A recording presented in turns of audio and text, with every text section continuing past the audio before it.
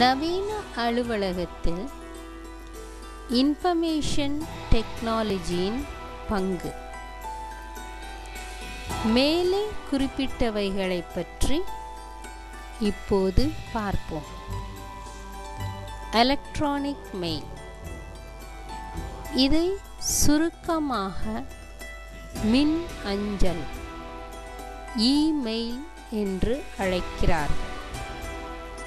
இதில் மெயிலை கம்போஸ் செய்வது, அனுப்புவது, பெறுவது மற்றும் பாதுகாப்பது எல்லாம் அடங்கும்.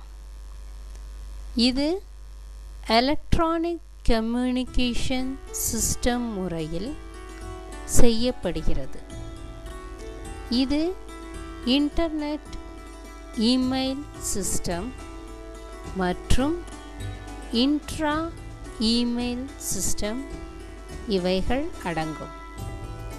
இதன் மூலம் ஒரு கம்பெனி மற்ற கம்பெனிகளுக்கு செய்திகளை அனுப்பும். இமெயில் வெகு வேகமாக முன்னேறிவிட்டது. அதனால் ஒரு ஆஃபீஸில் வேலை செய்யும் எல்லோருக்கும் இமெயில் அடையாளச் சீட்டு கொடுக்கப்பட்டுள்ளது. உதாரணத்திற்கு, Ramesh at ABC limited company, Ramesh at ABC Ltd.com அல்லது நீட்டா அட் XYZGLOBAL.com என்று கொடுக்கப்பட்டுள்ளது. ஒருவருக்கு ஒரு கம்பெனி இமெயில் கொடுக்கவில்லை என்றால் பலவிதமான வெப்சைட்டுகள், உதாரணத்திற்கு www.yahoo.com, www.hotmail.com, www.gmail.com மற்றும் இது போன்ற பல ஐடிகளை உபயோகித்து இமெயில்களை இன்டர்நெட் மூலம் அனுப்பவும் பெறவும் அனுமதிக்கிறார்கள். ஆஃபீஸில் இமெயில் அதிகமாக உபயோகித்து ஆஃபீஸிற்குள்ளும் வெளியிலும் உபயோகப்படுகிறது. இதனால் தொடர்பு வேகமாகவும் நிச்சயமாகவும் செய்ய முடிகிறது. வேர்ட் ப்ராசஸிங், கம்ப்யூட்டரின் மிகப்பெரிய உபயோகம் வேர்ட் ப்ராசஸிங். வேர்ட் ப்ராசஸிங் ஒரு டைப்ரைட்டரை போன்றுதான் இருக்கும். ஆனால் இதில் ஒரு ஸ்கிரீன் இருக்கும். கம்ப்யூட்டரின் முக்கிய சிறப்பு இதில் செய்யும் தப்புகளை உடனே திருத்த உதவுவதும் மற்றும் சில சிறப்பு காரியங்களை செய்ய உதவுவதுதான்.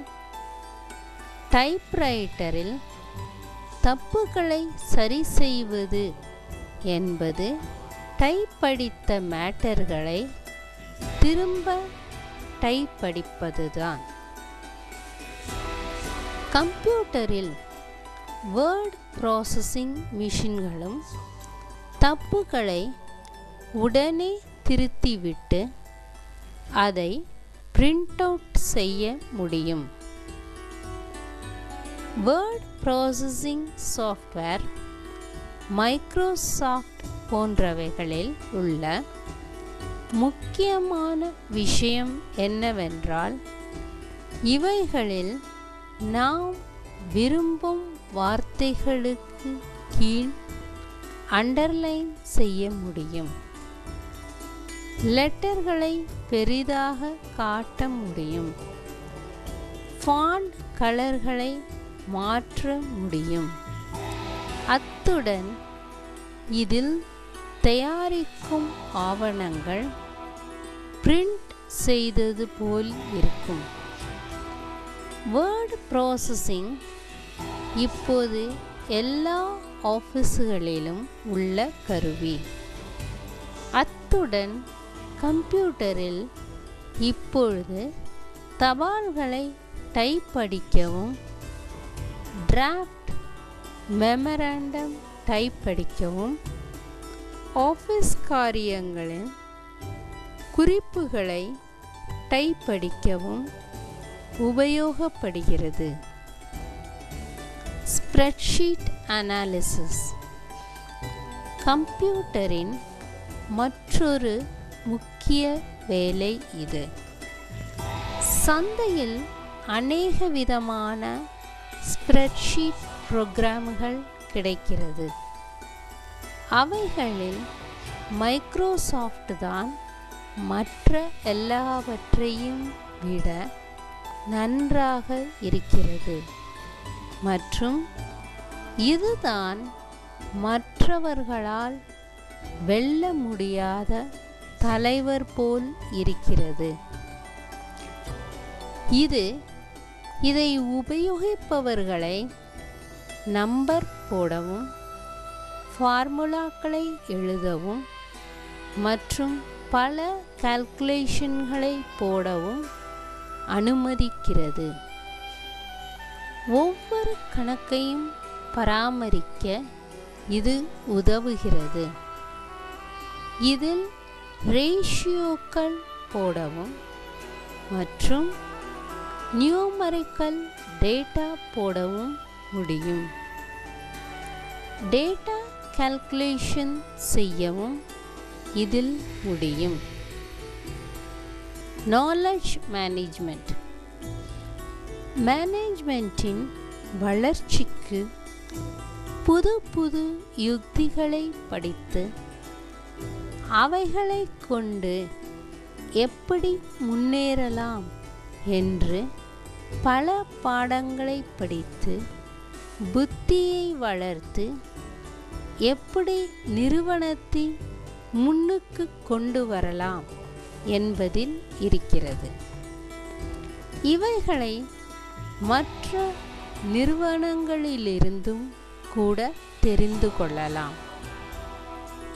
இந்த வகையில் இன்ஃபர்மேஷன் டெக்னாலஜி கம்ப்யூட்டரை கொண்டும் நெட்வொர்க்குகளை கொண்டும் நன்றாக முன்னேறிவிட்டது. முன்னேற்றத்திற்காக கற்றுக்கொண்ட பல படிப்பினை சென்ட்ரல் எலக்ட்ரானிக் டேட்டாபேஸில் பாதுகாத்து முன்னேற்றம் அடைய முடியும். இதை மற்றவர்களும் உபயோகித்து அவர்களும் முன்னேறலாம். நாலேஜ் மேனேஜ்மெண்ட் சிஸ்டம் சரியாக உபயோகிக்கப்பட்டால் அது உற்பத்தியை மேலும் அதிகரிக்கும். பலவிதமான சாஃப்ட்வேர்கள் கிடைத்தாலும் ஒவ்வொரு கம்பெனியும் தங்களுக்கு எது முன்னேற்றத்திற்கு உதவுமோ அதைத்தான் அவர்கள் கண்டு தேர்ந்தெடுக்கிறார்கள். அக்கவுண்டிங் மற்றும் ரெக்கார்ட் கீப்பிங் இந்த ஏரியாவில் உபயோகிக்க பல கம்ப்யூட்டர் அப்ளிகேஷன் இருக்கின்றன. ஆனால் அதிகமாக உபயோகப்படுவது order entry, inventory control, tracing receivables and payables, general ledgerம் payrollம் ஆகும். Tally என்ற சாஃப்ட்வேர் இதற்காகவே தயார் செய்யப்பட்டு கணக்குகளை வைத்து கொள்ளவும் அது கொண்டு பல ரிப்போர்ட்டுகளை தயாரிக்கவும் உதவுகிறது. இப்போது பெரிய ஆர்கனைசேஷனில் என்டர்பிரைஸ் ரிசோர்சஸ் பிளானிங் என்ற முறையில் பல பிஸ்னஸ் ஃபங்க்ஷனரிகளை ஒன்று சேர்த்து விதவிதமான பிஸ்னஸ்களை உற்பத்தி செய்து கன்சாலிடேட்டட் ரிப்போர்ட்டுகளை தயாரிக்கின்றன. ERP சிஸ்டத்தில் சாதாரணமாக இருக்கும் சிஸ்டம் SAP தான். Management information, business process, operation, முடிவுகளை மேற்கொள்ளுதல் மற்றும் போட்டிகளை எப்படி சமாளிப்பது போன்றவர்களை சேர்த்து உபயோகிக்கிறார்கள். தொடர்பு இன்ஃபர்மேஷன் டெக்னாலஜியை கொண்டு ஒரு ஆர்கனைசேஷனுக்குள் வசதிகளை கூட்டுகிறது. எலக்ட்ரானிக் புல்லட்டின் போர்டுகளை செட்டப் செய்து வேலை செய்யும் நபர்களது பிரச்சனைகள் போர்டுகளில் போட்டு ஒரு நல்ல முடிவிற்கு கொண்டு வரலாம். இது தவிர சில பெரிய கம்பெனிகள் இன்ட்ராநெட் வசதிகளை கொண்டுள்ளது. ஒரு இன்டர்னல் வெப்சைட்டாக செய்து உபயோகிக்கலாம். இதன் மூலம் வேலை செய்பவர்களுக்கு சில முக்கியமான செய்திகளை அறிவிக்கலாம். அத்துடன் பர்சனல் பாலிசி, கம்பெனியின் செய்திகள் மற்றும் வேலை செய்பவர்களுக்கு வேண்டிய முக்கியமான பொருட்களை பற்றியும் தெரிவிக்கலாம். இமெயிலையும் மேலே குறிப்பிட்டபடி செய்தி தொடர்புக்கு உபயோகிக்கலாம்.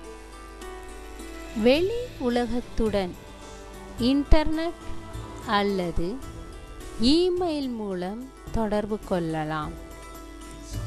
நிறுவனம் அதனுடைய இன்டர்நெட்டை செட் பண்ணலாம். இதைத்தான் வெப்சைட் என்று அழைக்கிறார்கள்.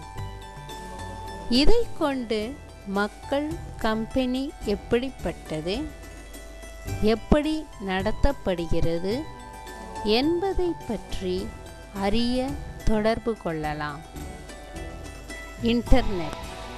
இன்டர்நெட் என்பது மக்களால் உலகம் முழுவதும் அறியக்கூடிய ஒரு சிஸ்டம். இது கம்ப்யூட்டர் நெட்வொர்க் மூலம், ஸ்டார்ட்அப் புரோட்டோகால் மூலம் டேட்டாக்களை டிரான்ஸ்மிட் செய்து அறியப்படுகிறது.